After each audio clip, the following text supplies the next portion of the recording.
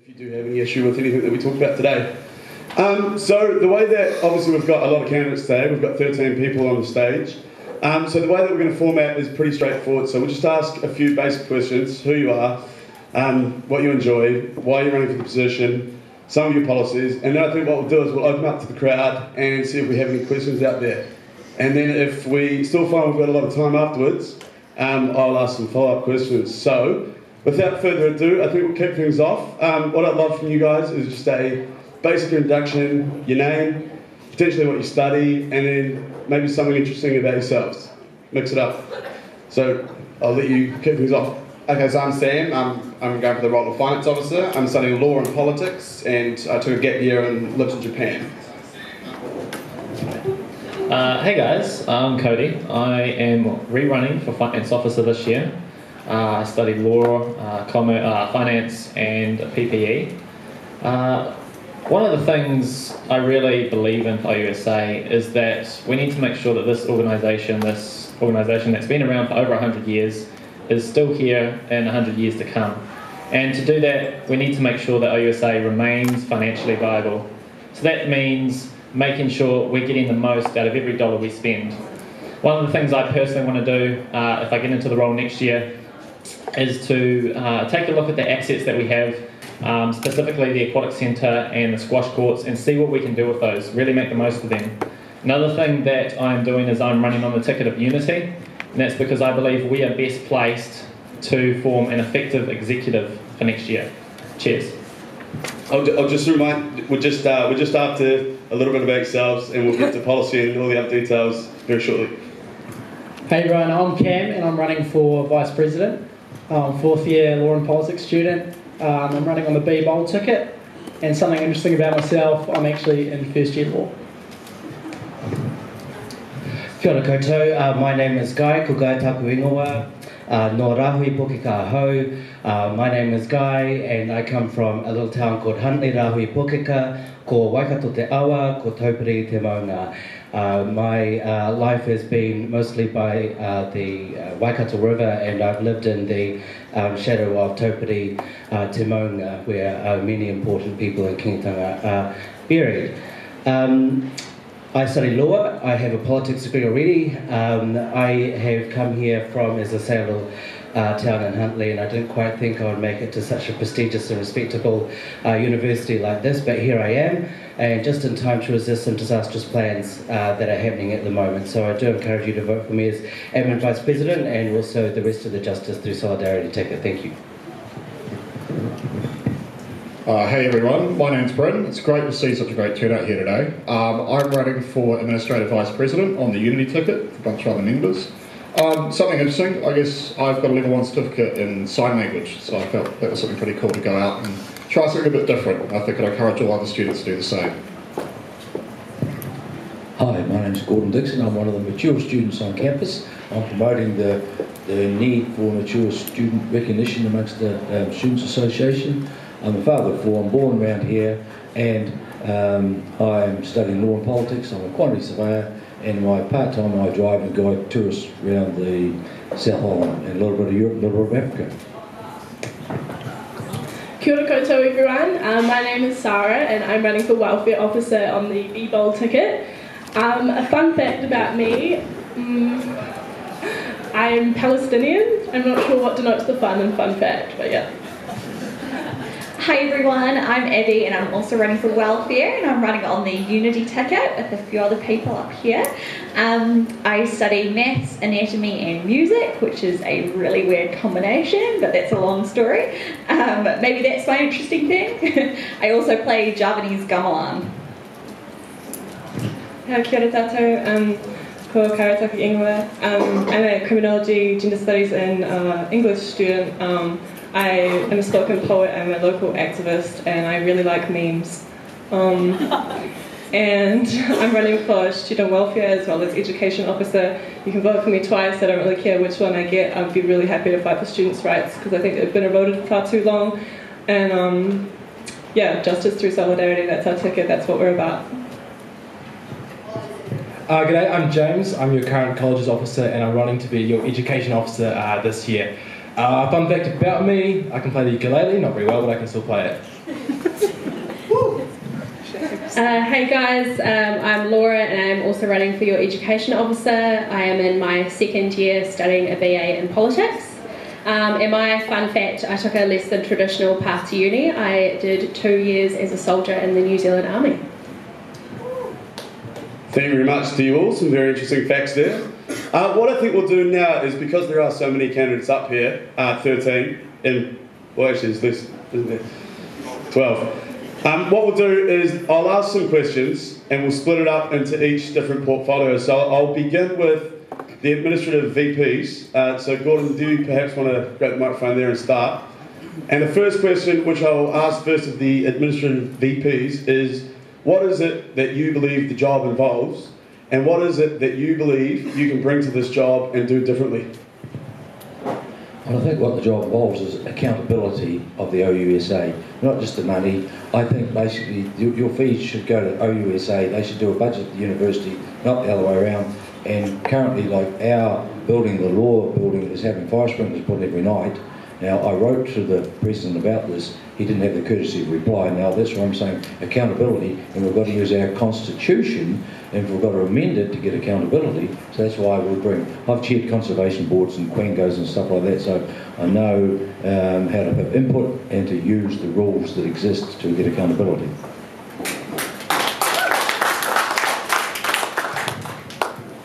The administrative vice president role is effectively the internal support role on the executive. It's the role that keeps the executive ticking and ensures all the executive officers are operating as efficiently as possible, someone they can talk to for advice, someone who acts as that communication link between executive officers and between the president.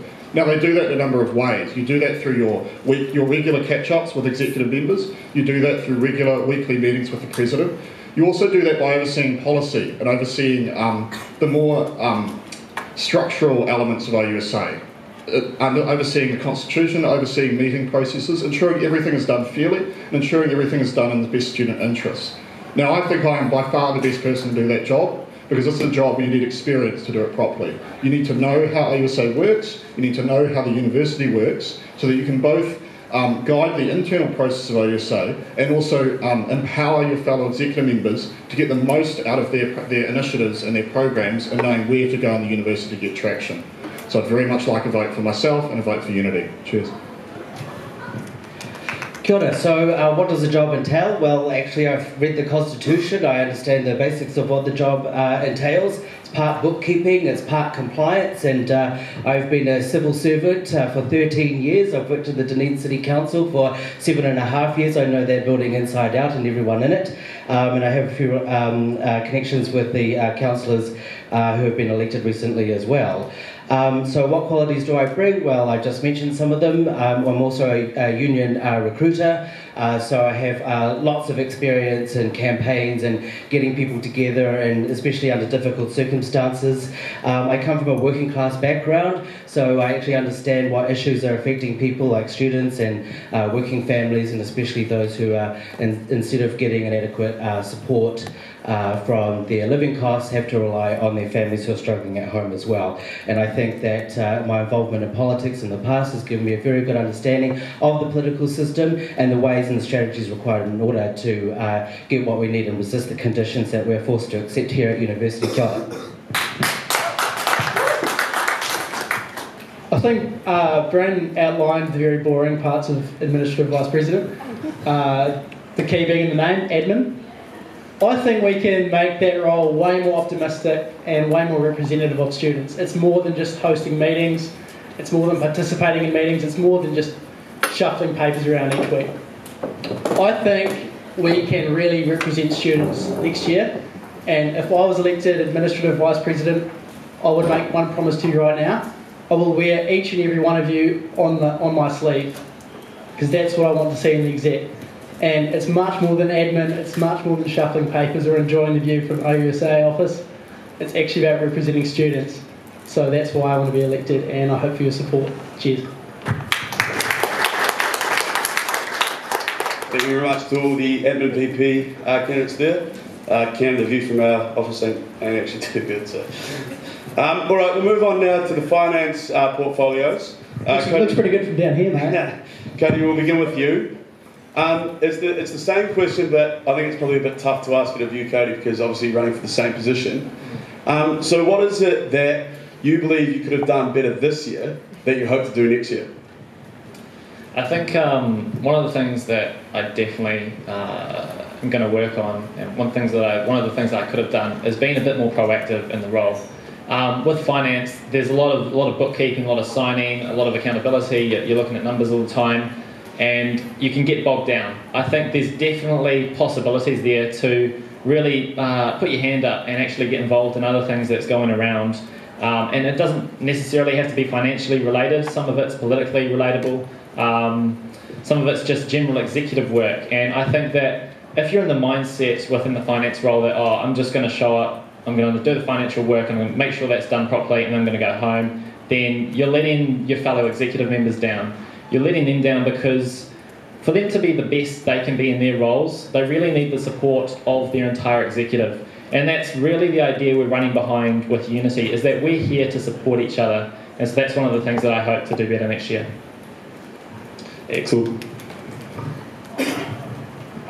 So obviously I'm not the current finance officer, but if I were to be next year, one of the main things I'd like to see is the university, the Student Association work towards being financially independent, looking for new ways to create revenue and investment. If you look at other student associations across New Zealand, a lot of them own cafes and bars, and they're able to put that money back into students in a way that we can't quite do that, because we're obviously being supported by the university. So obviously this can't happen overnight, but we would like to start investigating new ways and being creative and being bold, and ultimately looking at ways we can be independent and not being held in the hand of the university, and allowing us to be able to choose where we want to put that resource back into. Excellent, thank you very much. I'll just ask that we chuck the microphone down to Kyle. We'll start with you, the education on the end there. What is it that you believe is the role of the education officer, and what would you bring to the role that is different from the current education officer?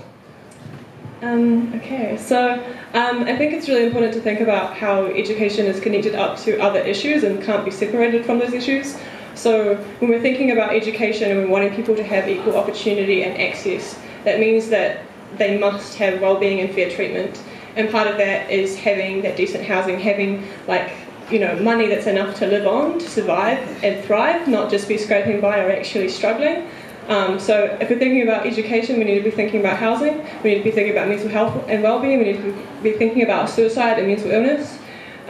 We need to be thinking about how this is racialised and classed and gendered and all of those other things. And so for me, it's not about separating it out and being like, oh, should we have a little workshop and show them how to use highlighters to colour coordinate their notes? I think students know how to study, but I think they need to have their material conditions radically improved and shifted, so that instead of being given sort of hot tips on how to sleep, we need to look at how over-assessed students currently are and how much debt they're being put into, and then going, oh hey, maybe if people had more time and more energy and a better environment around them, they would be able to sleep and they would be able to get up the next day and get to class and focus and actually be here for what we're for, which is for learning and for engaging with each other. So for me, that's why I'm running for education and welfare officer, because I don't really see education and welfare as separable. So I'm happy to be either, I'm happy to be both, I don't think you can be both. But yeah, that's kind of how I see education. And I remember when I was reading the Constitution, it was saying about sort of, improving things, strengthening things, and it was a bit vague, but I think we could really pinpoint that down to the material conditions that students are in and how that would feed into them having a thriving situation for their education. Yeah.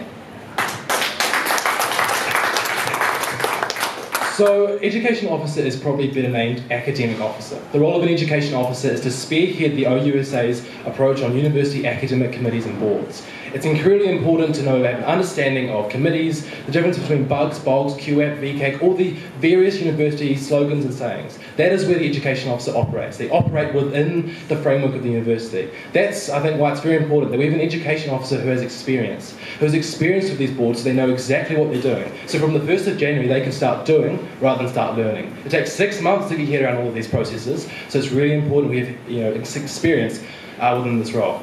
I think, going back to Hugh's question, I think the thing that I'll bring this year personally myself is a much more outgoing, focusing academic or education officer. I think it's really important to do the committees and academic representation things, but at the same time, I think it's important to be communicating with student associations and really getting out there.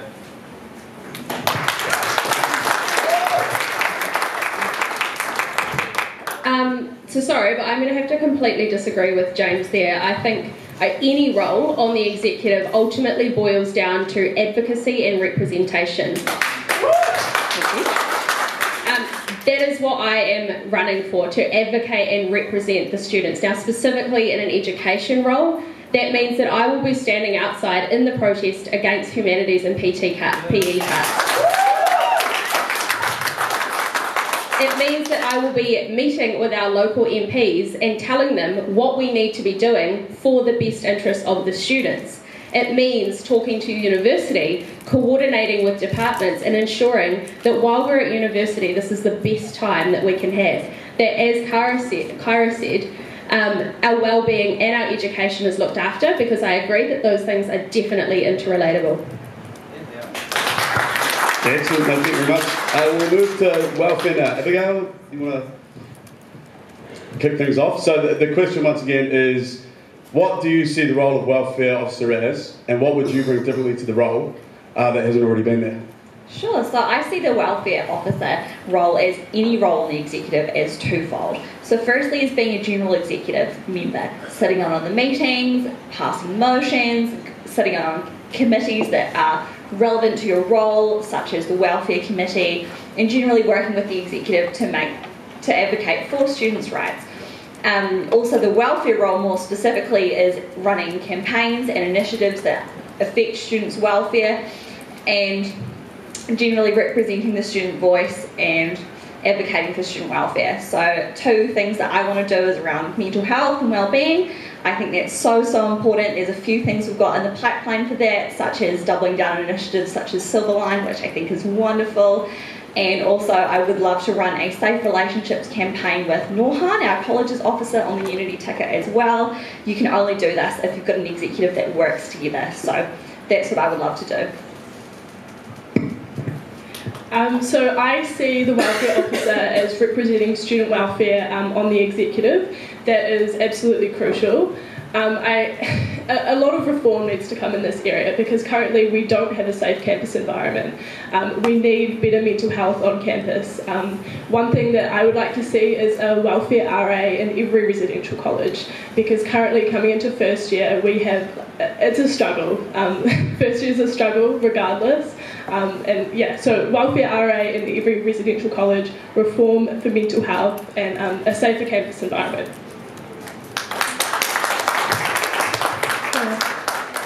I just wanted to talk to what you said before about fighting for staff, and how student and staff wellbeing is not disconnected.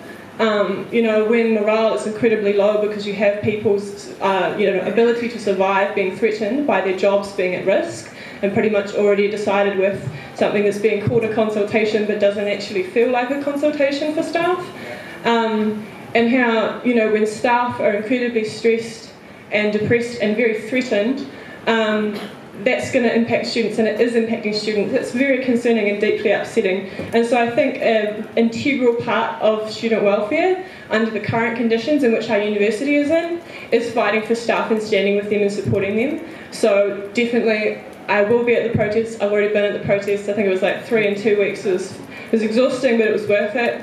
And I think as well, it's important to remember what OUSA is, or at least claims to be. In its constitution, it is a union, right? It's not a service provider, it's actually a union. And what a union does is a union fights for people's rights. It doesn't work alongside with an institution that is actively exploiting students.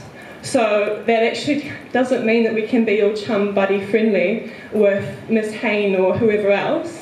It actually means that we need to be talking very sternly to them and showing them the power that we have and how we're not happy with the current conditions. I'm not happy with the current conditions, and many of my friends and people who they're friends with who have very low mental well-being as a result of these conditions, they're not happy either. And that's not how I want it to be. I'd like everyone to be thriving, as I said before.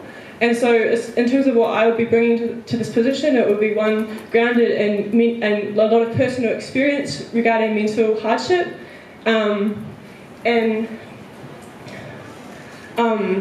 A big thing for me is shifting the way that OUSA sees itself and what students who work for OUSA would be doing. So instead of being like, oh yes, we're a service provider, let's give students some socks while they have freezing housing, let's give students a hot water bottle and act like, damp flats aren't really an issue and that we shouldn't be campaigning for housing rights and increased living costs that the national government is pushing us into and has been eroding for, the last 8 years that they've been in government.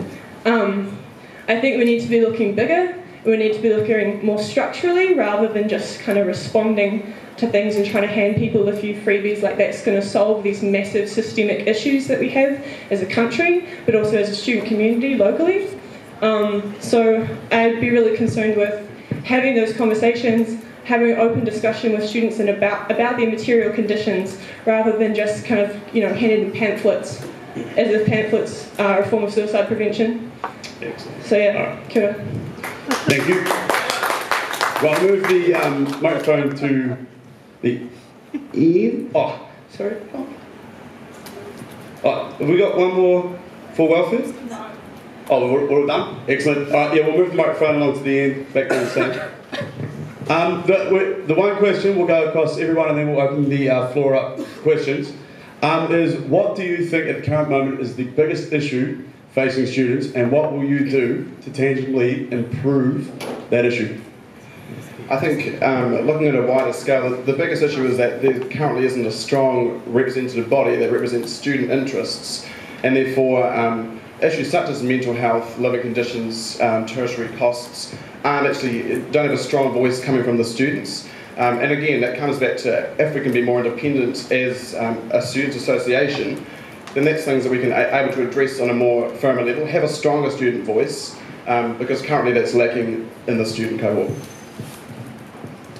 I think it would be wrong to just say there's one issue that overarches everything else and affects every single student. It depends on who you are and what your situation is as to what would be the most important issue to you. Some people, definitely mental health. Other people, it's going to be your cold flat. Other people, it's going to be the fact that you're doing 3 years at university, a $30,000 degree, and then you kind of come out of it and hope for a job and find out that there actually isn't one for you at the other end. So the idea that OUSA is here to fix everything with the magic wand is sort of a bit on edge, and the fact that there's one issue that's affecting everyone is also a bit on edge. The best that we can hope for is to try to provide an amazing experience at Otago University for our members of our association, and it's to advocate on their behalf in university committees and to the government when we submit on bills. It's doing all these things, and it's doing all these things great that I think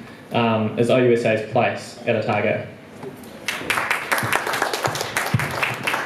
I think stronger, more transparent representation, because at the end of the day, as Cody said, there are a number of issues that affect students, and if lucky enough to be elected, we are those people who have to fight against or fight for some of those issues for students.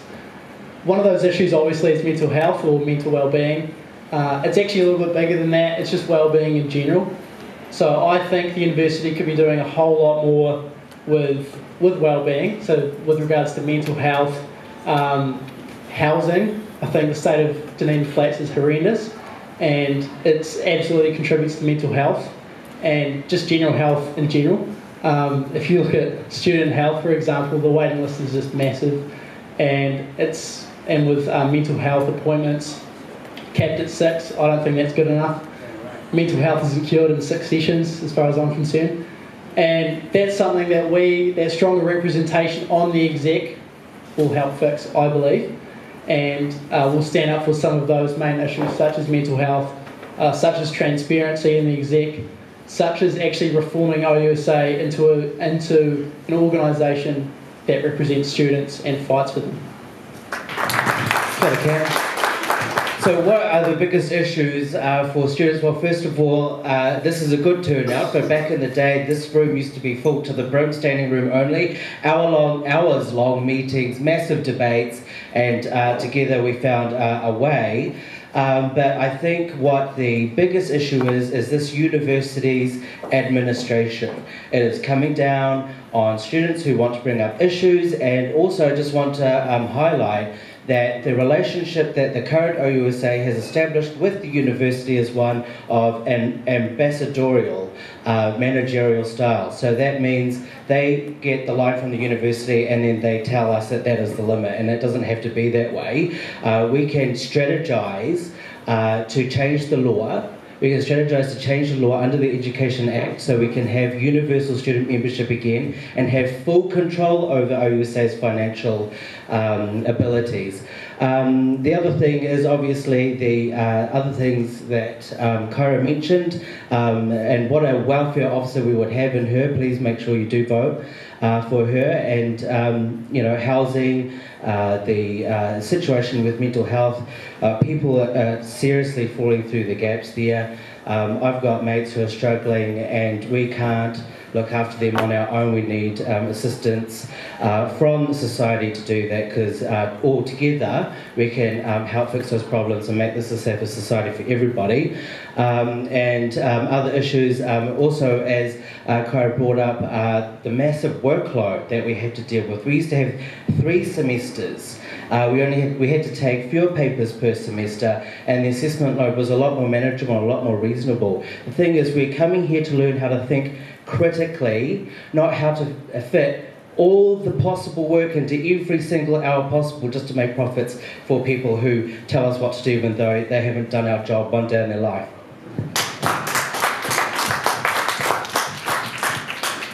I do believe the biggest issue facing students right now is mental health. In the last month, I've had both a colleague of mine and flatmates of mine who've lost a flatmate, who've lost another one, lost a close school friend. Last year, I lost someone who I had worked with in my first year commerce paper, who I was still in contact with on Facebook. This is wrong that we're having students feeling like they've got nowhere to go. But I don't think the solution is necessarily upending everything OUSA does in doing this support. It's about highlighting the steps that we've already been taking and building on those as a unified force to get them going all that much further. So in my 2 years on the executive, I've been to Parliament, I've lobbied for these rental standards, I've spoken before select committee, and we've argued to have better flats here in Dunedin. We've brought about free flu jabs. It started as a small pilot last year, blossomed out into a far larger approach this year, so we can try and get health back on track as helping students with one more thing. Our Student Support Centre does some amazing work, and we just need to get them out there, get them more vocal, get them in the university's eye, and get the university supporting the work that we already do. This is a case of, if you have an executive that is unified, if an executive is working together and works with the amazing staff members we already have, with the amazing people in the community we already have. We've got members on our ticket like Finn and Abigail who are working with the Silver Lion Festival to give new, unique and creative ways to engage with students and make them get some time out, have some fun, and get that break on campus. We're working with Norhan's working in the colleges to get the Safe Relationships campaign.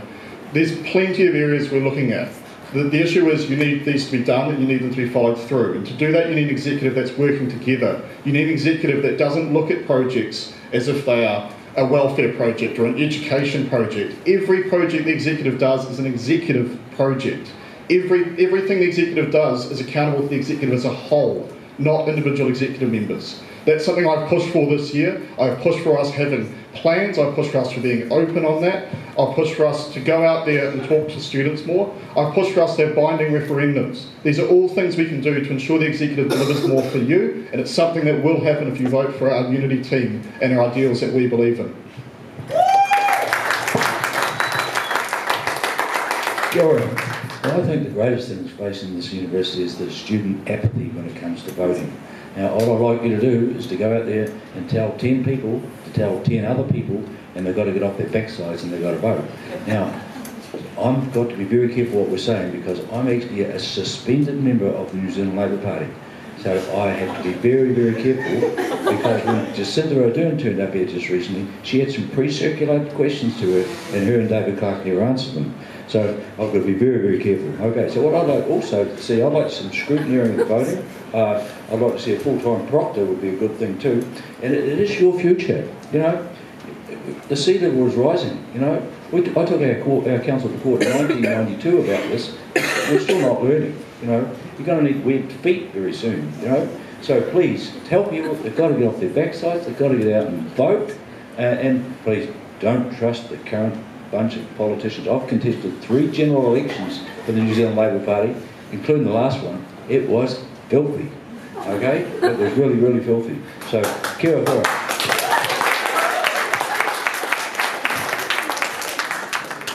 I think that one thing really important, just quickly, is that OUSA is apolitical. We don't support a party. We support policy. We support policy that will further students, and so that means not getting up here and bagging any party.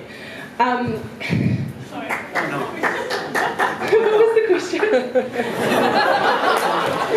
The question was, what do you think the biggest issue facing students is at the current moment, and what would you do to fix it? So I think that mental health is by far the biggest issue facing students. Bryn touched on it very well. It's a difficult one because, I mean, everyone knows someone that's had problems with mental health. Everyone also knows someone that's had a trouble with the mental health system. And we have ads on television telling us to go and talk to someone if we need it. We see the ads on Facebook and Instagram, they're everywhere. But we don't have anyone to talk to. And I think 2 ways that I would like to see that change. Firstly, I briefly touched on it, having a welfare officer in every residential college. Obviously that will only help first year students or second year returning. But one thing I would also like to see is Cam touched on this as well, the amount of sessions that you can see lifted, because we really need good mental health on campus. It affects everything we do.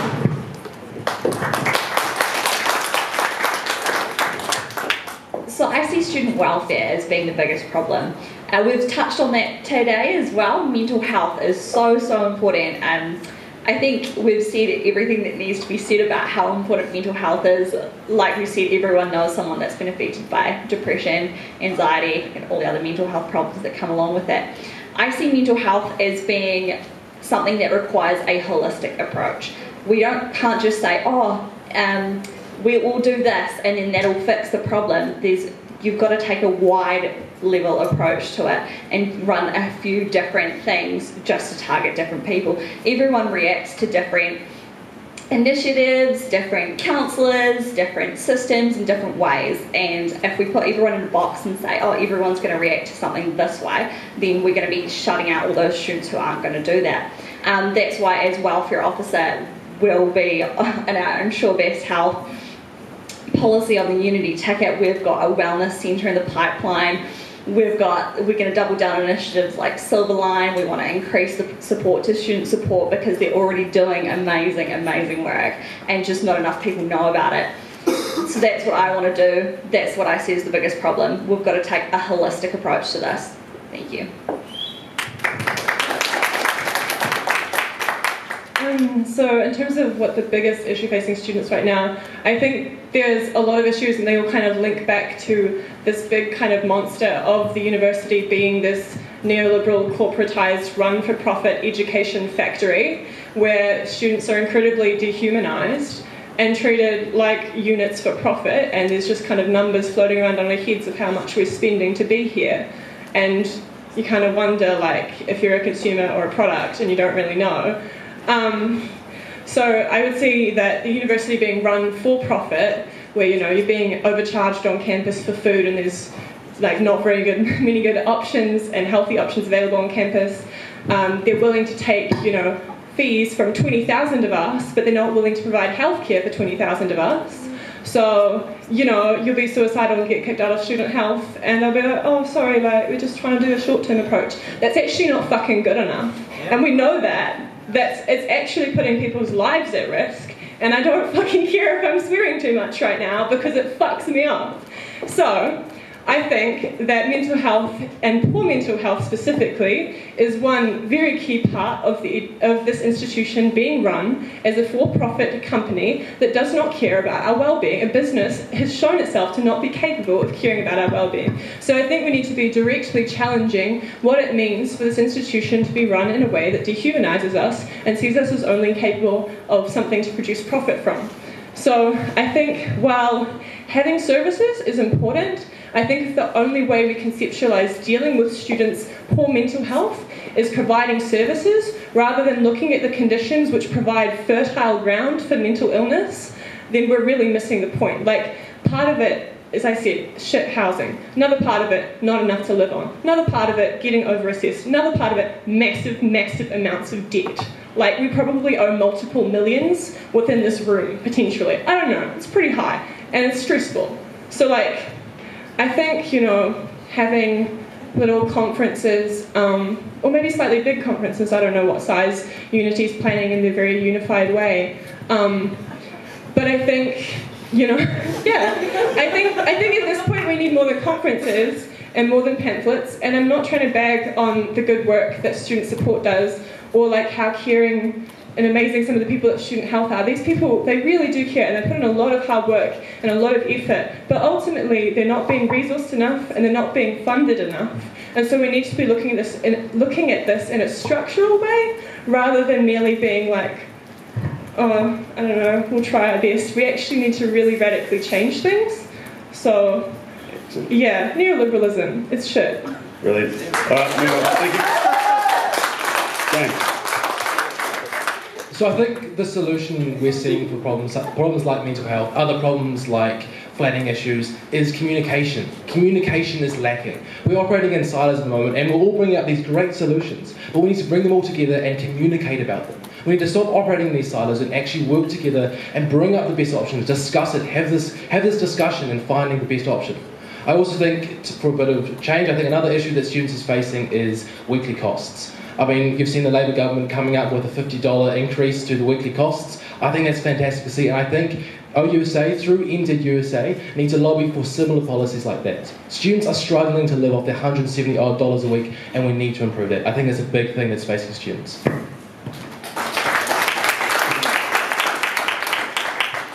Yeah, well, we've all heard like the range of issues, and I agree with basically what everyone here has said. Ultimately, for me, it boils down to well-being.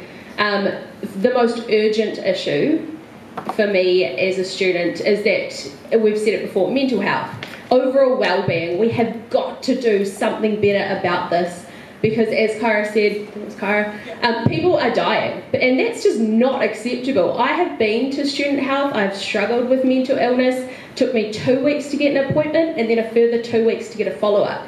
That is not okay. If someone was suicidal, 4 weeks to wait, only to be told after 6 sessions that that's it, you're cured or you're done, is completely unacceptable to me, and it's not something that I'm going to sit here and take. In addition, I think, so obviously it's not OUSA's job to provide counselling, I acknowledge that, but it is our job to advocate for these kind of changes to the university, and so that's what we need to be seeing. I'd also like to advocate for either the lifting of, I mean, you go to student health and we barely acknowledge it. It costs at least $10 for a session. So if you go for 6 sessions, that's $60. That is not something that a lot of students have. We've talked about the lack of living costs. Some people are trying to live off $10 food a week. To say you've got mental health issues, you need support, but try and pay for it, I think is unacceptable as well. So that's something that I want to work on. It's something that needs to happen. Excellent, thank you all candidates. So my throat's getting pretty dry, so I'll open up the floor to anyone who has questions, hands up. Joel, we'll begin with you. If you could either ask the questions of the candidates, would be a little easier, or everyone as a whole. So Joel. My question is for Bryn. In your candidate statement and critic, you claim that you pioneered the initiative of free graduation photos. That initiative has been in place since before you were education officer, and the previous education officer has claimed that you're trying to take credit for her initiative. Will you retract your claim? in that statement, I said I pioneered the initiative for free flu jabs and providing free graduation photos at every graduation this year. I'm the only, it's the first time OUSA has offered free graduation photos at every graduation. Certainly, Alexia ran the campaign last year, but it only ran for a handful of the graduation sessions. I've been offering it at every single session this year because I don't think students should miss out just because the executive's gone home in December. So I've already arranged, I have the budget there, I have the volunteers there, and we're ensuring we're delivering to those students at the end of the year. Excellent, thank you. Any more questions? Hands up. Sam, with you.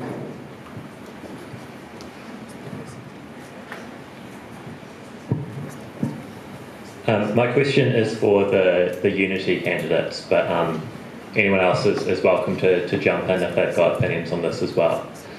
So your mission statement is very heavy on service provision, and yesterday at the forum for the other positions, for the officer positions, some of your candidates referred to OUSA as a company. Your candidate for campaigns officer said that the biggest issue facing students was glass in Castle Street. I'm just wondering, do you see OUSA as a political body at all? And if so, how is that reflected in your platform?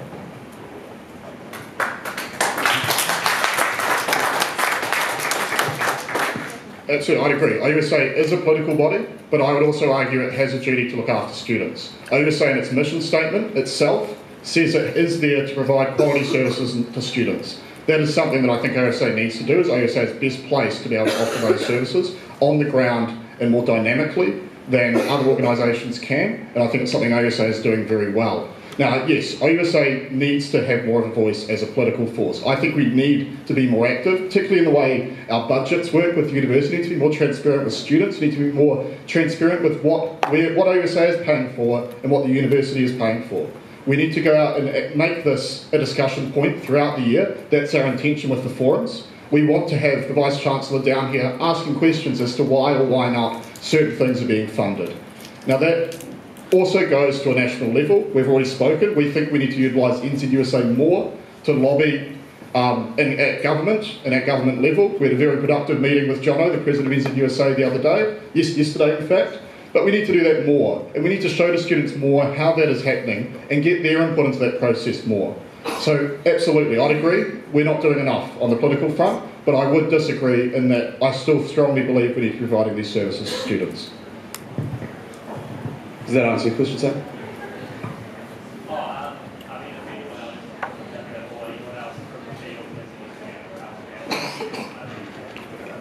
Anyone else want to have anything more to add? Yeah, I like James, I also agree that Brent has answered really well for us all. So I think while it's great that OUSA is keen to provide for students, I think we need to be thinking about how irresponsible it is for our university to be not providing things and pushing that off onto our student union, which is actually meant to be fighting and advocating for our rights and should not be caught up trying to sort of mismatch and put things together when our university is refusing to provide care and support for us, yet is willing to brag about it in the appearance guides and pamphlets that they hand out when they're marketing themselves to prospective students and their families. So yeah, thanks.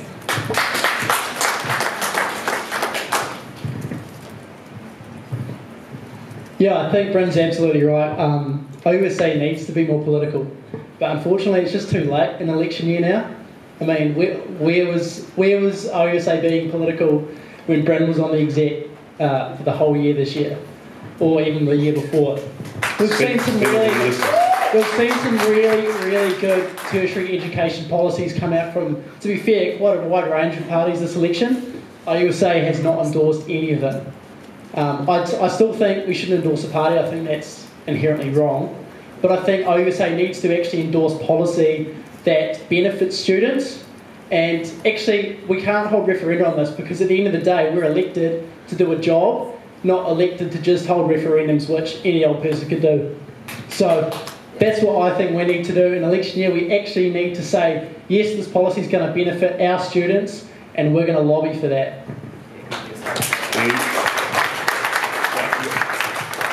To answer Sam's question directly, we are a political organisation, but we are actually more than that. We are a political force, and it requires students to vote for Labour and the Greens, as we typically do, if we look at the demographics, and they are going to win election this year. But that's the easy part. Getting them in office is the easy part. We need to hold them to account for the fact that we've given them our votes, and we need to press on them for better conditions here at university. And we will most likely get a new tertiary minister next year, and a lot of the positions on the tertiary, on the university council, part of which is appointed by the tertiary minister, are going to expire at the end of this year. So we get to exert some force on who gets to manage this university. So make sure that when you do vote, you keep that in mind. It's the easy part, getting them in office, but it's the hard part, holding them to account. But much easier than holding Nash to account, I'll tell you.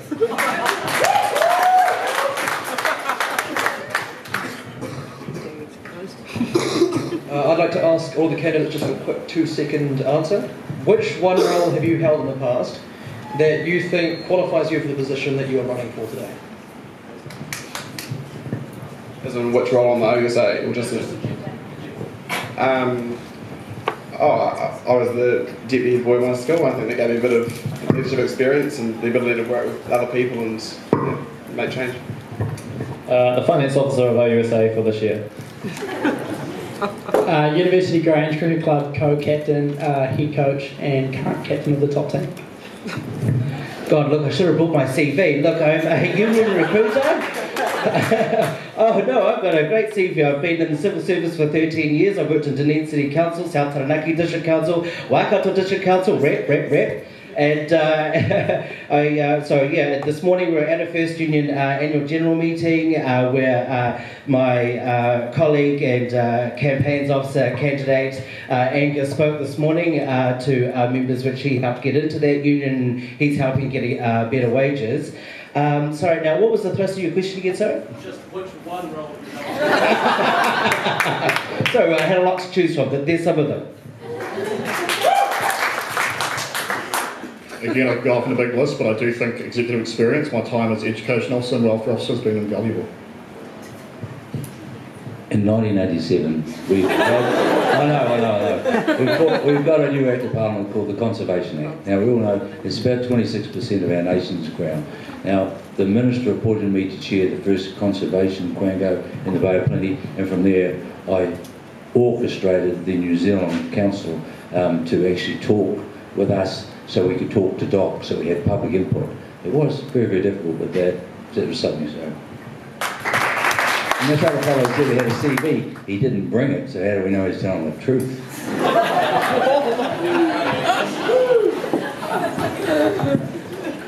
At the risk of endorsing any political party, I'd say the position would be Chair of Southern Young Labour and Vice President of Young Labour.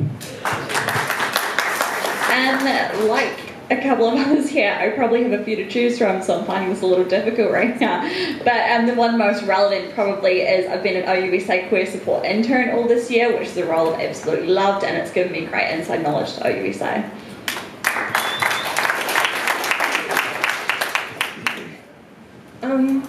So I haven't worked for OUSA. I haven't worked for that official service provider. But I think thinking about professionalisation and what it means to have legitimate skills versus unrecognised skills, I reckon a role that's really prepared me for this kind of thing is a role of care, which I occupy in a lot of different positions, but particularly babysitting and informally looking after my young cousins who are essentially like nieces and nephews to me because they're so much younger than me, and supporting them with various concerns that they have, anxiety and sort of navigating relationships and growing up and that sort of thing. It's really helpful to be in touch with what is a pressing concern and a current struggle for youth. And the other thing I'd say is as well, working with a local poetry collective and working with local high schoolers and about what makes them worry and what they care about. It's really good. I feel really good being in touch with what young people are concerned about. So that to me is what I would say. Obviously, the role of colleges officer puts me as the only candidate for education officer with the necessary experience for this role. You mentioned that advocacy is important, and that's important for every single OUSA executive officer. But for the education officer portfolio itself, you need to have experience dealing with university committees and officials if you want to get the job done, and you're not going to drop the ball from past years. I think no one can run for OUSA that hasn't already been on OUSA. Yeah. I think anyone can run for OUSA, but it's really valuable when you've got candidates that have the experience. No, I think you need to have a balance of fresh. You need to have a balance of fresh faces and candidates with the necessary experience, and I think education officers is one of those that relies on experience. What's that? Yeah, I think we've answered this question. We'll move on. Alright, my turn. So the thing that I have done this year that I am most proud of and that I think really suits me for a role on the executive is I have been a Red Cross volunteer for the Pathways to Resettlement program, so former refugees that have... Thanks guys. Yeah, so that has involved a huge role of advocacy for those that can't currently speak for themselves, and that's why I feel like I'm well suited for this role. Yeah, excellent, thank you. Right, more questions.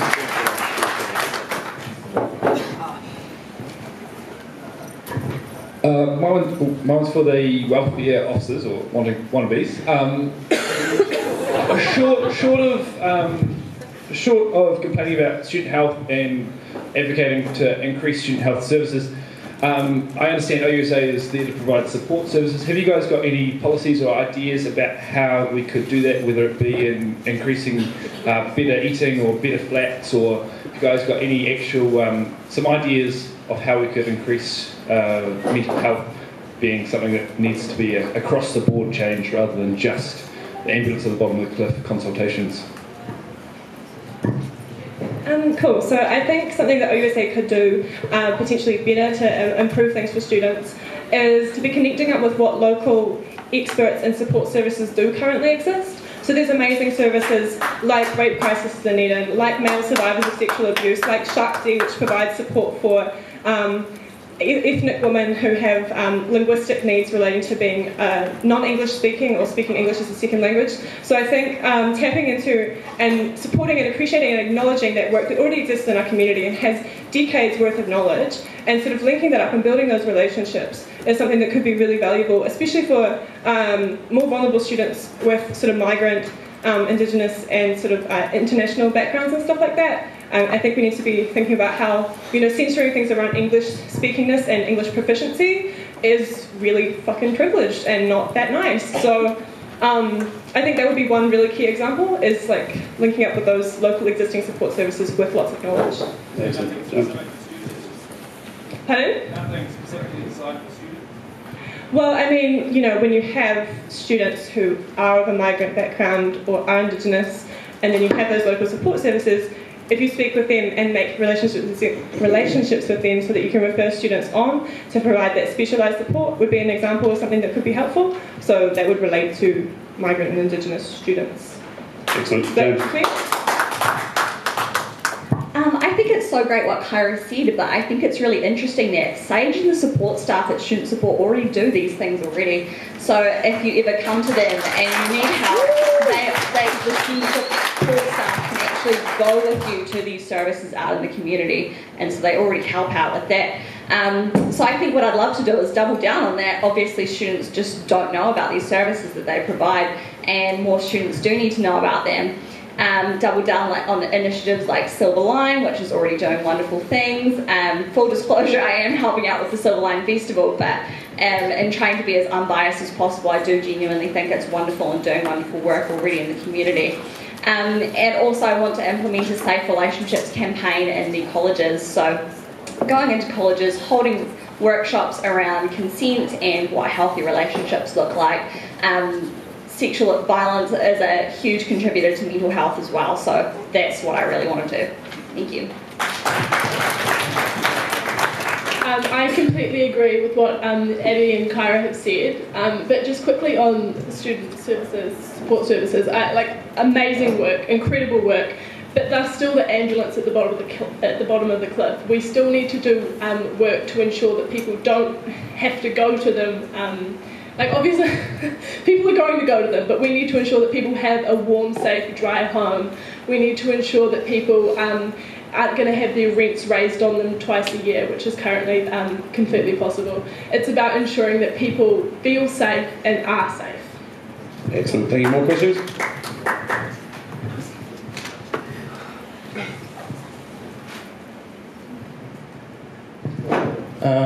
This one's for admin VP and campaigns candidates, and it's about referendums. Admin VP candidates, sorry.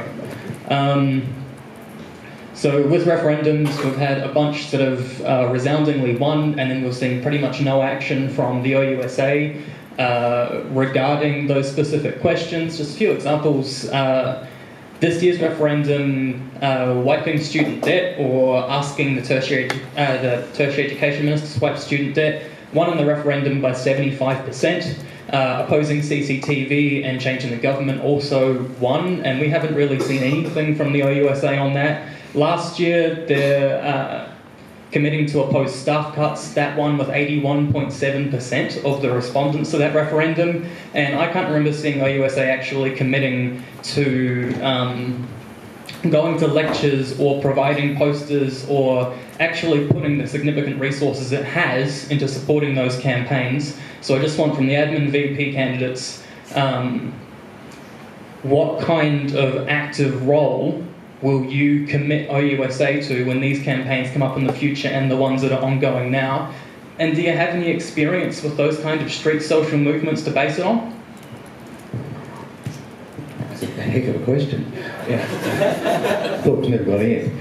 Yes, I do have a lot of experience working with committees. You have to use the structures in place, you have to lobby central government, you have to get bums off backsides and into groups to lobby your local parliamentarians, get people involved in the campaigns so you can actually make some form of change. And if you see yourself got to get a little more political and spend a bit of money sending people to select committees, so be it, I've got to do it. I think one of the issues we've had in responding to some of those, particularly an example being the CCTV issue, is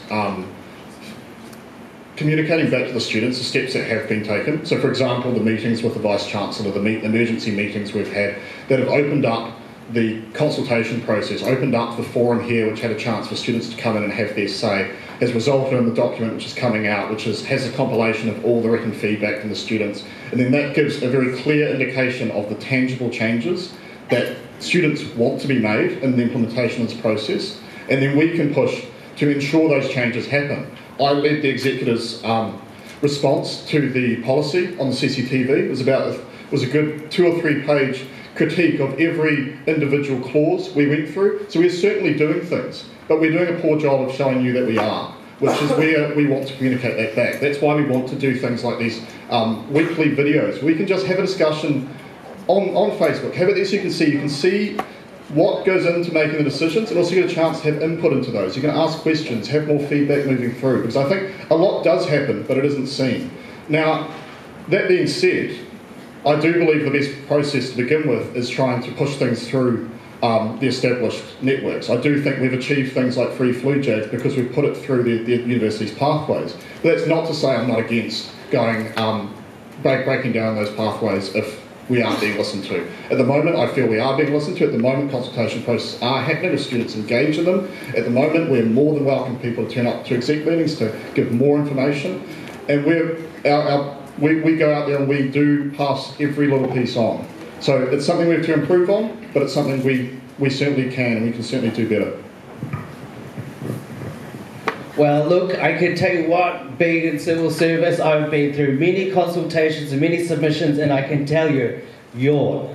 It is a bureaucratic process, and that's what Bryn is expecting us to engage in, and that's not how we do things as students. We have big meetings, long debates, and then we find out what it is that we want to do and who has the abilities to lead that. Now, secondly, we have lots of causes going on at the moment. We had a PE school that came out of nowhere and led their own protest. Where was OUSA on that?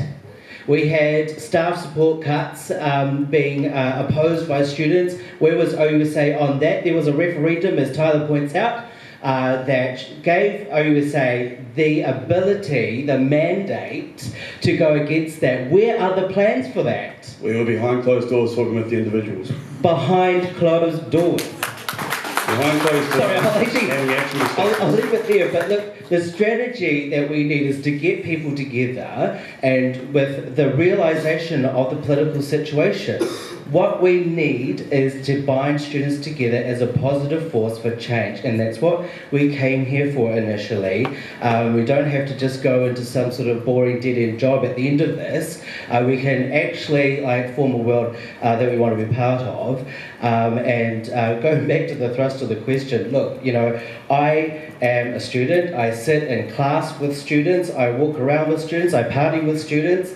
We work hard, play hard down here, and I listen and I talk, and so I don't actually need a referendum to tell me that we don't want to be spied on by CCTV cameras without any consequences for failure to adhere to any rules made about the use of that information, and we don't need a referendum to tell us that students love their staff and want them around to make this university a place where it affects both the staff and the students. So, if we are elected, we've kind of got the mandate to make those decisions, but that doesn't mean that we get to sit behind closed doors and make all the decisions and then tell you what the line is and then limit all debate on that. So, let's cut out the bureaucracy, let's have our meetings, let's find out what's going on, and, use our relationships to try and understand. And if there is a proper tricky issue, then of course referenda are good for that, but look, we are all students and we can all get together and talk and find out what those issues are, and we don't need bureaucratic processes to limit the debate. Yeah, look, it's a really good question, and you cited the last 2 years of referendums, and it's no coincidence that someone I'm running up against the same role has just said he's doing everything he can, albeit apolitically, and yet OUSA has been completely stagnant on these issues. I think OUSA actually has to take a stand. We're not elected to just cast referendums every week asking what students think. Never mind the fact that actually the results of those referendums actually gave the mandate for OUSA to stand up for those issues. So I think OUSA does need to take a stand, and it's not good enough that they haven't been on issues of CCTV, PE cuts, SSR, all those sorts of things. I think OUSA really, really has to lead from the front. And in terms of your last question with what experience do I have, I'll be honest with you, not a whole lot. But the experience I do have is that I'm genuine and I fight for what I believe in. And I believe that OUSA has not done enough, and I believe that CCTV, PE cuts, SSR, they're not good enough, and I'll bloody hell spearhead those issues if I'm elected.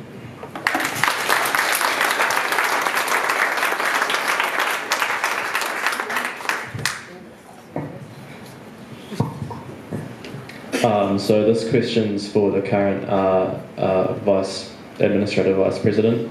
A recent report on sexual violence on campus was incredibly critical. Oh, sorry. VP. Bryn. Is that right? Education. We'll go with it, sorry, Bryn.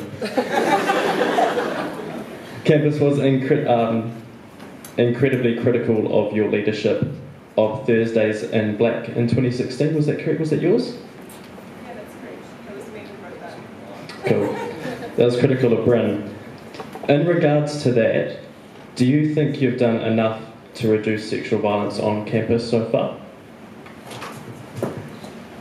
I think the steps we've seen made over the last 2 years on campus have been extraordinary, and they'll come about from all manner of different areas. I think the work that Kyra's done, the work that the various groups around campus have been doing has certainly got this on the forefront of the agenda. Now, a lot of the work we did last year was unfortunately through university processes behind closed doors, and that we were never able to discuss much of that, but that work was being done. The university has a 3-year plan that they're into the 2nd year of now, of which the end of it, they're going to have all these policies in place, they're going to have these education programs in place, they're going to have the dedicated staff trained on campus in place to deal with these concerns. Now, this is where it gets difficult. It's not as simple as just going up to the university and telling them tomorrow they need to have this in place. Yes, it is. It absolutely is. Sorry, but it is. On that issue now. No cross-border debate. The university is responsible for the pastoral care of 18,000 students.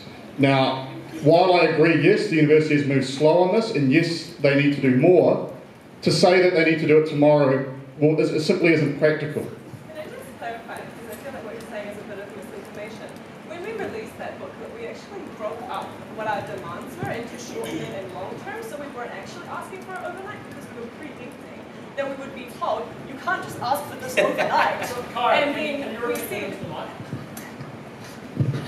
And then we said that we would like immediate changes, midterm changes, and long-term changes so that people who might be overwhelmed by what we were talking about and what we were demanding would recognise that we saw this as something that needed to be acted on instantly, but also in a long-term, ongoing, dedicated way, right? So this isn't about, you need to do it right now. Like, yes, you do need to do it right now, but you do need to do it right now, but also like, we recognise that not everything can be done overnight, but it needs to be having something meaningful starting right now. This university has existed for more than 150 years, and you're telling me that you can't have on-campus sexual violence support, that just for like 150 years you didn't have the fucking time? That's really not good enough. That's disgusting.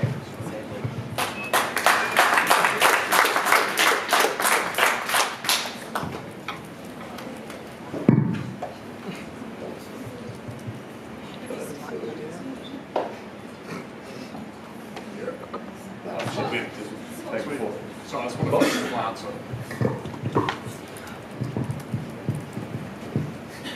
Absolutely. Much of what we read in that report was the first time OUSA had received much of that information, and that's where it was very difficult in my role last year that this feedback never came to me. I never received an email. Those of you that were part of the First Days in Black movement would have seen the posts I put on our closed Facebook page asking for feedback. That never came through. Our staff never received that feedback. Student support have never received that feedback. As soon as we receive that feedback, to my understanding, our president, our welfare officer, has met with your group and has worked through exactly how OUSA and exactly how the university is going to move in the short term.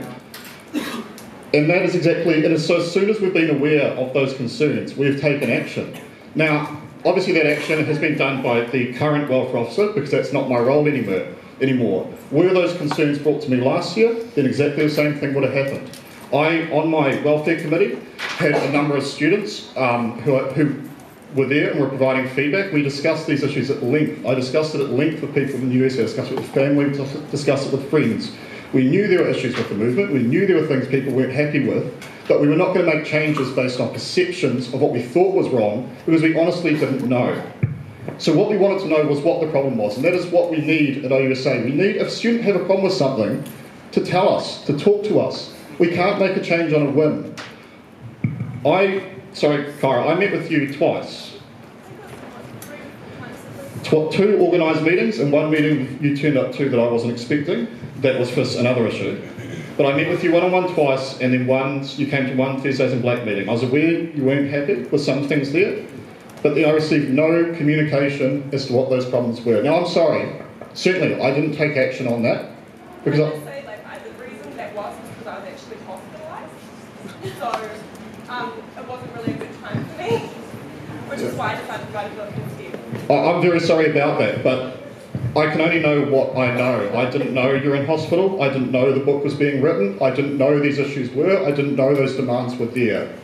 Now, I'm sorry, but I'm not going, I'm apologising for that our processes should have been better, and I've been very upfront about that. And I would have loved to have made changes, but I didn't know what those changes were. I'd just like to clarify as well. We have met with the current president. Can we have a conversation? Please. When we met with the current president, he repeatedly spoke over us, and we didn't feel particularly valued in our position. We have not met. You have ambushed me. It's a big difference. You came into our executive meeting and demanded that I met with you in the hallway. Because we're your members, mate. Yeah, which we had a meeting booked for that Friday, which was the earliest time that we could possibly meet. And apparently it wasn't early enough for you. You did not ask me for a meeting, I asked you for a meeting after the booklet. Anyway, continue. We tried to deliver it to you in person, and then you were at Harley Haynes' office instead. Discussing the booklet. Yes.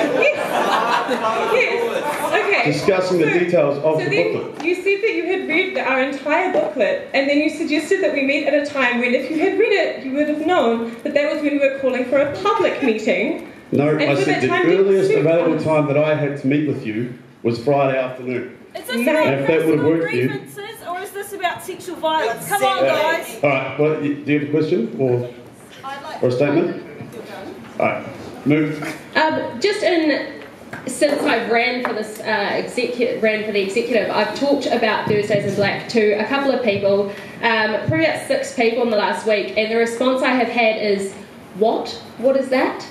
And that to me just shows what negligence this issue, the campaign has had. And you've said it before, Bryn, 2 years you've had Thursdays in Black. The Students Against Sexual Violence booklet was written a few months ago. It took us 6 weeks, but it was written Yeah, a couple of months ago. Why were you not going to the people that you needed to talk to get the campaign running efficiently far before now? Why is it taking you 2 years? Yeah, I'll give you the right to respond then. So I just want to clarify, I'm not welfare officer this year. I handed over my wife's officer duties this year, including a full handover document to Danielle, who has worked tirelessly on the project this year. She has been approaching students and getting it off the ground.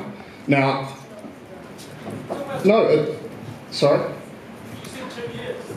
Yeah, exactly. 2 years ago, were you not the welfare officer? Or have I got No, you referenced that I've been running it for 2 years, and that is not the case. Certainly, I ran it last year. You'd have seen our Art Week exhibit. You came to the meeting and you saw our plans to go around university departments to do that awareness stage of the campaign. And you've also would have spoken to Izzy O'Neill, the former Tertiary Women's Rights Officer, who outlined again that the plan was to do the survey, was to raise the awareness, do the survey, come out with the guidelines, and then you'd be able to take tangible steps. And as far as I'm aware, that's what's been happening. The President has met with the Vice-Chancellor, I think just this week, with NZUSA, to discuss the steps of that project, to discuss exactly how the USA is going to implement it, and we have full confidence that that's going to happen as part of this 3-year plan the USA has been moving on. What I want to make clear is these actions are happening, and while I commend the efforts and fully support increasing the dialogue around this issue, and do agree it's not happening fast enough, and that's completely fair. These are happening. We're not forgetting about this. We are still doing things, and I think that's what is the end goal. We're all working towards the same end point. Excellent. We'll leave it there. Question. No, given that question was asked to all the VP admin candidates, you can't just exclude us. It's a form of discernment. Okay, I'd just like to say this conversation needs to continue. If you want it, I've set up a Facebook page. It's called Polls 102 OU 2017. You want to jump into it? And on the subject of sexual violence on the CCTV cameras, they might act as a deterrent, so there's a catch-22. And what's wrong with you people if you see it, hear it, getting people to report it? If you don't do anything about it, nothing's going to change. It doesn't happen on campus. The CCTV won't stop it. It happens at student parties. Yeah. Well, look, you heard me shout and you heard me hold people to account. That's what I'm going to do. And on this issue, I've joined with Kyra and I've joined with Monique, the presidential candidate for OUSA from the Justice Through Solidarity ticket.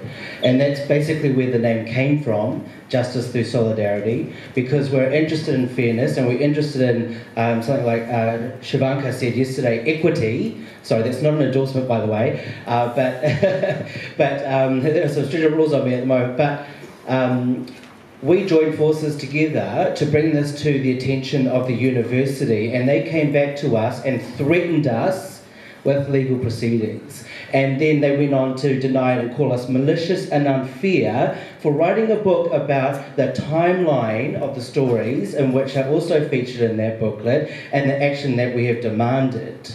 for the safety of students and for the support of those people who are going through some extremely tough times. So if you vote for the Justice Through Solidarity ticket, you'll be voting for people who have direct experience with this subject and have taken the university head on wherever the chips may fall.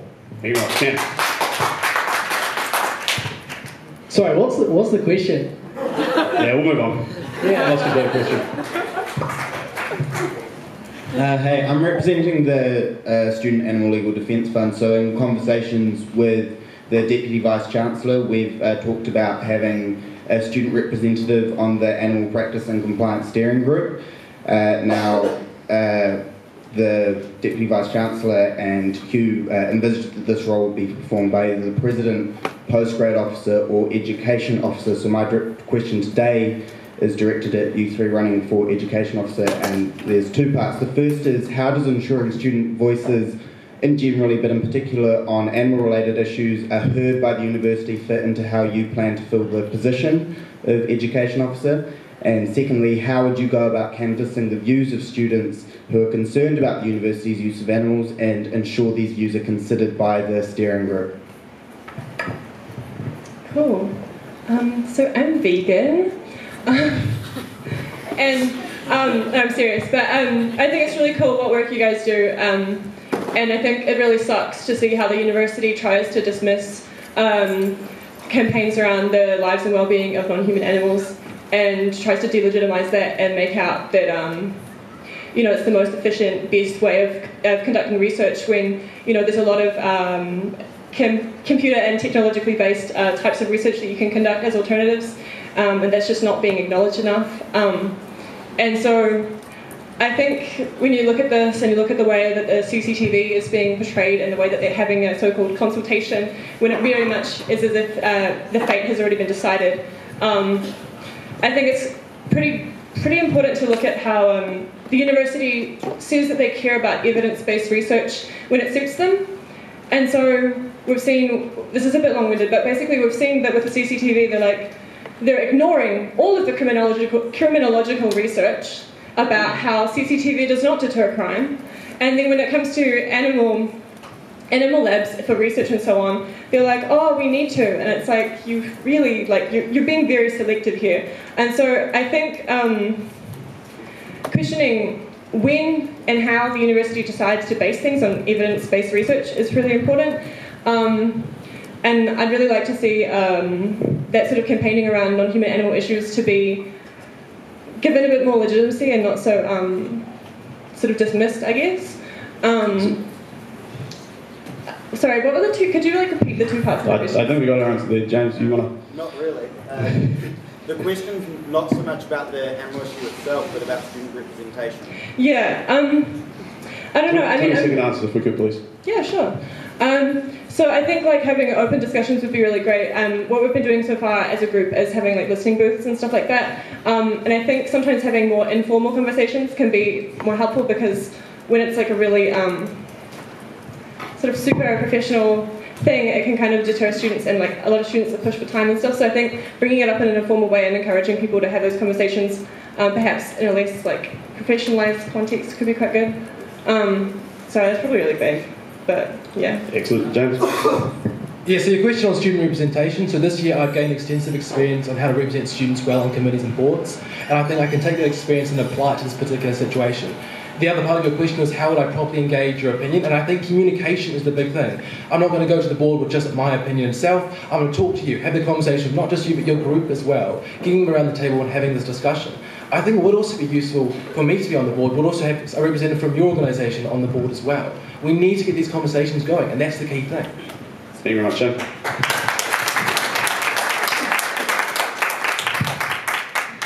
Yeah, so I agree with a lot of what James said. So we need to be listening to students. I can't tell you exactly how we're going to do that, but ultimately we need to engage in dialogue on both sides, and then we need to use the platform that being on an OUSA executive gives us to take that to those who are making decisions like the animal lab and these sort of things. I'm completely dissatisfied by the fact that the university has made decisions like this with very little to no consultation. So it's definitely something we need to work on. We need to use, as I say, the platform that we have to make student voices heard. Excellent, thank you very much. So my questions to the candidates that were on the ticket Your Voice last year. So full disclosure, I'm the current Vice President of OUSA, so my question's for James and Bryn, who are both running on the Unity ticket. So you've said some interesting things today. So for one, you've said that the education officer requires experience, but the president doesn't require experience, which is quite an odd thing to say. You've said that your ticket will dissolve on election night. How can we have confidence in your ticket's ability to complete its goals when Your Voice is yet to achieve one of its policies from last year and you gave up on your flagship policy 1 month into this year? So I can touch on you talking about the flagship policy. See, the issue with that flagship policy is that we were going into the exec wanting to do it, but the rest of the exec did not want to do it. You had Hugh who was going up adamantly against it and the rest of the exec. And the most important thing that I know you say here is united exec. Is that the exec is approaching issues united on not just one issue, not just one project that we're doing, but every single project we do for that year. So you're blaming the rest of the executive for your inability.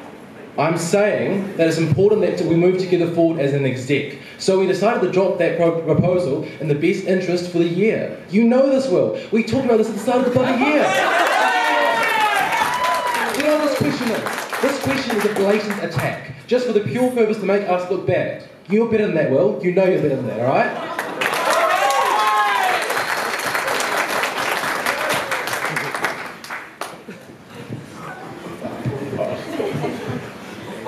Yeah, thank you for the question, Will. It's great to have the concern raised now rather than at the exec meeting at the start of the year. Absolutely, we've followed through on many of our individual policies. I think James could talk at length about what he's done at the colleges. He's got on the ground, he's spoken to all the heads to the halls, and he's got his colleges committee running exactly as he said he would. Now, I myself, I've gone out and delivered better support to our student academic groups. I've given them a spot all on my education committee. I've given them access to funding, given them more direct input into university measures. I'm running a pilot of the Facebook integration into some of the class rep systems, and we've been talking through that with Craig into our thing last year. We had plenty of policies last year. We were not just about food truck. But we went into this with a discussion at the start of the year as to what makes our executive a team. I walked into Hugh's office and said, look, I do have concerns that if we push this through, it will drive the executive apart. At the end of the day, the executive has to prioritise its combined ability to get things done over any one project. That is the very reason we have unity. This is the idea that we don't see things as individual projects. We don't see this as individual tickets going in with individual ideas. This is an idea of what we think the executive as a whole should embody. And that is something we'll follow through on. Yes, we're saying the ticket will dissolve, but these ideas are not the ticket. These ideas are what we think OUSA should be. And this is why we want to unite the executive to get these things done. This is the reason why, if as Will was in charge of executive training and planning, had run a planning session like I commit to doing, we would have had an executive plan for this year. We would have got these things done, had students knowing what we were going to get done, and be accountable for it for the entire year. We will commit to that now and promise you that regardless of the makeup of this executive. Excellent. I've got just a question for Be Bold. Are you familiar with Ruby Sycamore Smith in 2014? Real Change in 2015? Hugh in 2016? Do you know what the overarching similarity with these organisations or groups or people are? Winning campaigns? Jared Griffiths, you know? Do you work for students or Jared? Students? What's the question? Do we work for Jared? No.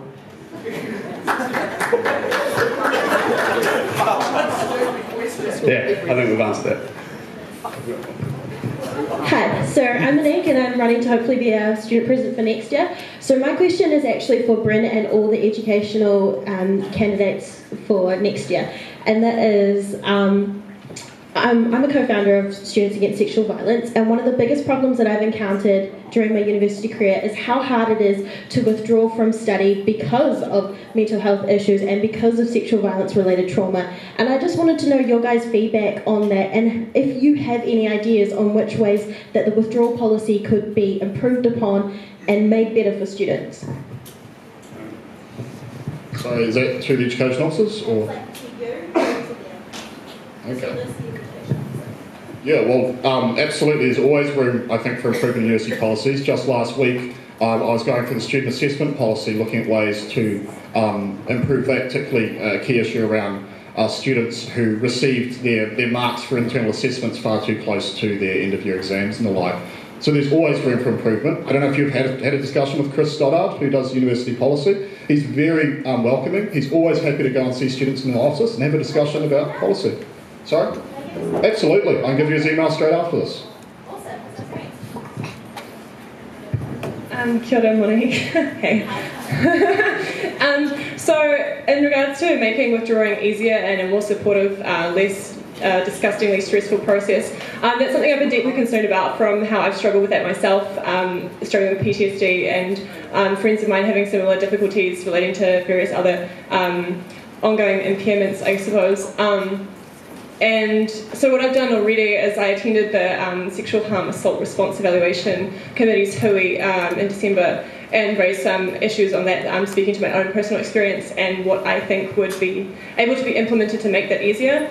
On top of that, I've been speaking with a English lecturer of mine who's been speaking to various, I think there's like academic liaison, something rather. There's a lot of bureaucratic names in this institution, but some official position dude guy, and she's been trying to help me with getting that sort of bureaucratic mess shifting a bit, because getting the extensions and getting the withdrawals happening is actually currently really hard and really stressful, and you don't know if you're going to get a refund or not and stuff like that.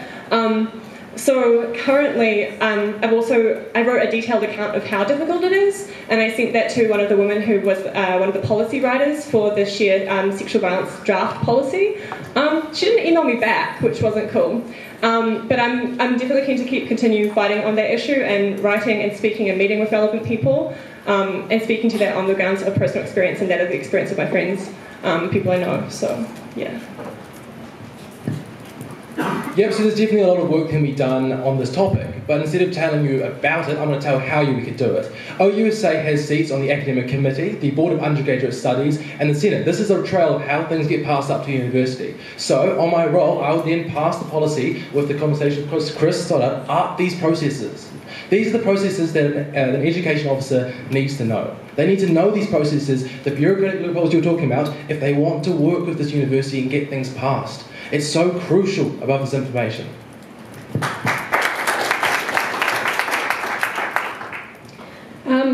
Yeah, firstly, I'd just like to acknowledge that I just recently read the report that you both wrote, and I want to say thank you so much for writing it.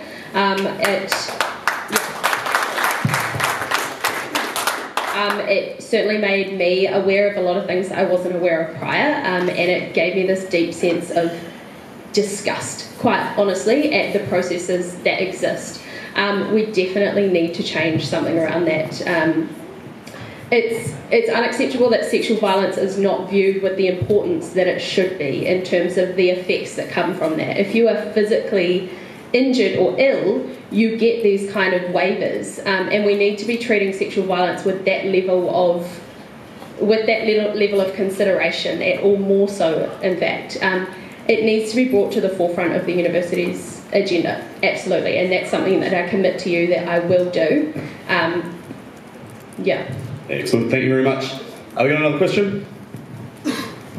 Hey, so this is for Bryn, and it's a bit blunt, but you've been on the executive for the past 2 years. You say, you've agreed that OUSA is stagnant, but you've got all these great ideas. You reckon that executive unity is what will, have all these ideas come to life. So if you've been on the exec for the past 2 years and exec unity is the problem, you're kind of the common denominator. So the question is, why would next year be different, your third year in the executive? Because I think the last 2 years have seen the issue of communication as being the big issue. And I think the role of Administrative Vice President, communication is their responsibility. Now, I think for the first time we will have an Administrative Vice President next year who will follow through with their job description, who will meet with every executive officer regularly and filter that information back through the executive. I've been pushing for a number of these changes this year. Joe has written some very interesting executables and articles explaining the steps that we've been arguing for and lobbying for. I've not been silent about these issues. Was Admin VP silent in 2016 as well? The Admin VP last year also didn't do meetings with fellow executive members. The cross-communication on the executive has been very poor. We've been operating in silos, something I've been advocating for, something James has been advocating for. You may have noticed the executive roundup that we now do in executive meetings. That's been done because we as executive members have been struggling to get information from other executive members because there hasn't been any regular meetings.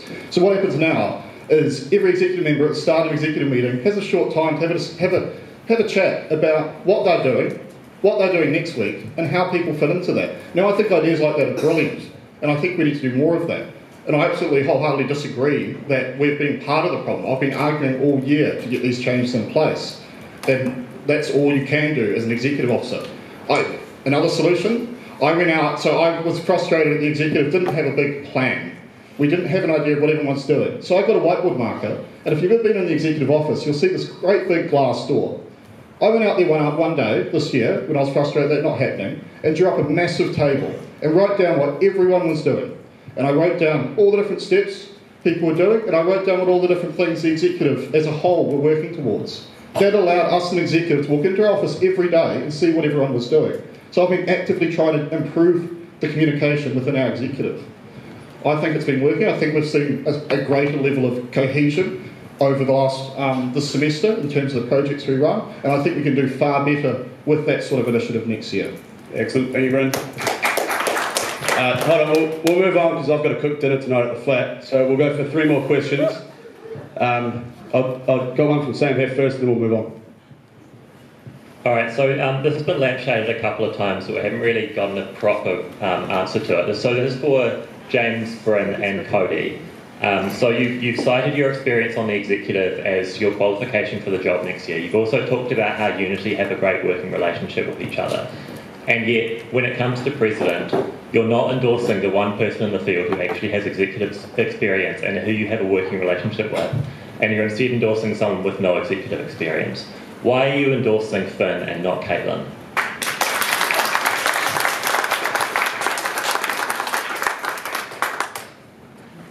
For me, this is simple. I met Finn earlier this year, and we talked to each other. He's like, "Oh, how's it going, Cody? Good. What have you been up to? Oh, yeah, not much. What are your plans for next year? Oh, I'm thinking of rerunning. Oh, great. Okay. What are you going to do? Finance, I think. That's what I've been doing. That's what I'm good at. Yeah, great. Okay, I'm thinking of running as well. How about we get together and form a ticket? Oh, excellent idea. I asked our friend Caitlin, we're good friends. I asked her a week before the exec nominations if she was going to run, and she said no. So I had no idea that she was running. For me, it was simple. Talk to Finn. Now we're mates. Now we're on a ticket. Great. Excellent. Sam, does that answer the question, or does anyone else want to answer? Do you want to say something to that? I just want to explain the divide as to why we think there's some experience needed and why not. I think James has touched on the fact that education officer relies on having integral knowledge of university committees that I don't think you can pick up just off the fly. I genuinely think going into the education officer role, having done it this year, it takes time to learn because it's so foreign to much of the process we already know. And now look, absolutely, I asked Caitlin the very same question, whether she was running for the executive, and she said no. We didn't know she was running, but even if we knew that, my support would still be to Finn. I think it's helpful to have a mix of experience and fresh ideas in the executive. I think there are specific roles that are more suited to having experience than others. But Finn was doing his due diligence long before I first spoke with him. He was meeting with people around the university, around OUSA, talking to students long before any of that. He's been involved in welfare campaigns, been involved in uni crew, he's been involved in countless things that shows he genuinely cares about affecting change for students. He genuinely connects with students when he talks with them. I think he'd be an outstanding president, and that's why I support Finn. Yep. Excellent. I think we've got that question answered. We've got one more question over here. This is just to all of you. The Dunedin City Council plays a vital role in governing Dunedin. They govern a large portion of our everyday lives and provide services vital to the functioning of Dunedin. You mentioned the CCTV issue and the collaboration on that issue, but have made no mention of the proposed motion to release demographic data based on voting information in local body elections for the purposes of targeting underrepresented groups, which also raises privacy issues. At a recent council hearing, a councillor expressed concern over student underrepresentation in politics, meaning that we would be part of that underrepresented group who is targeted. What are you planning to do to facilitate engagement between students and council, and will you promote better communication between OUSA and council?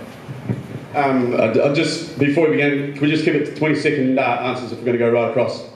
Okay, yeah, short answer, I think if we can do some really bold work around the OUSA and make it an organisation that people actually look up to and get engaged with, that should get people more, as you see in this room, it's not full to the brim like it used to be. If we can increase engagement and make it more interesting and accessible to people, then we might see that representation in politics. And also a working relationship with the Dunedin City Council is of course very important and something that we need to work to deliver the student voice to them.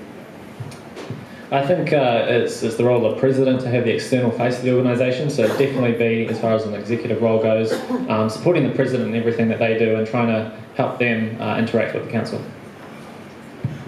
The issue with CCTV is that students are the prime stakeholders in that issue, and we were completely left out of that debate or conversation.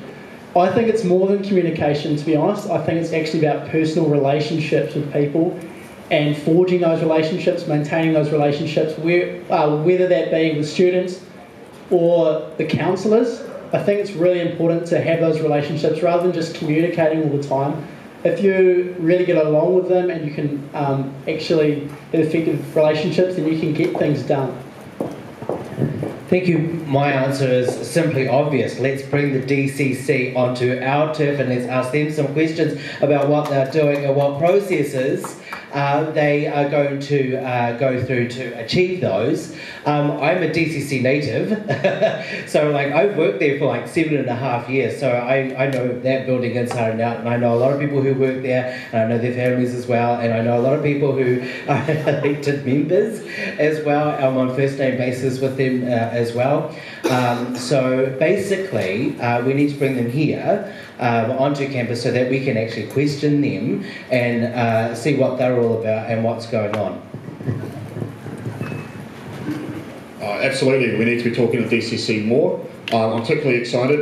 Roger, our campaigns candidate, has had a lot of experience on the Dunedin Youth Council for DCC, and I'm very excited to see what comes about from that and ways we can better engage with local council. I think the answer's obvious. Bring the Mayor, bring the Chief Executive Officer and a couple of senior members of DCC and put them right here so that we can talk to them about it. And also in the meantime, I've found a sponsor for a party on the night of the election for a sum of $200. Unfortunately, I don't know the families of our councillors, but I do think that a more open dialogue with local government is definitely beneficial for students. Hi, so I'm currently the co-chair of Dunedin City Council's Youth Action Committee. I work with Roger really closely. He's also on their leadership team and he's the co-chair of our Arts and Culture Subcommittee. So Roger is already doing heaps of work in getting the students' voice. He's been running a survey around arts and culture things in Dunedin, and we are really looking forward to working closer with OUSA to get more student engagement in the Dunedin City Council. That's what we're all about on Youth Action Committee. Thank you. Kia ora. I've been to a couple of local council meetings for various submissions and stuff that I've been a part of, and it's quite an interesting experience. It feels a lot like going into the clock tower, and they feel very similar and bizarre, but I think it is worth engaging with them and letting them know that we are watching them and we are, going to be holding them to account for what they are doing. And I think, definitely trying to subvert that power dynamic, bring them here onto our home turf, and continuing the conversations with them and trying to build some good relationships with those who are willing to listen. And already I've been speaking with the likes of Aaron Hawkins and Maria Lofiaso and talking about what are the pressing issues for our city. So it would be good to really build that relationship more and to put the pressure on them where it matters. So yeah. I mean, absolutely, there seems to be only one right answer to this, isn't it? We want to increase engagement with the DCC. We all want to do this, and we're all saying it. So I think there's not really much else I can say. I absolutely agree with you of bringing DCC onto our turf, getting them to take us seriously and having them round our table and talking with them. That is beautiful to hear, all right? So we're all agreeing on the same thing, so just keep passing it on. Yeah, so we've all said the same thing 12 times, but I'll say it again. I agree with Cam. We need to forge relationships, and we need to, yeah, like everyone said, we need to communicate. Excellent. All right, last question. Hands up. We'll have a fight for it.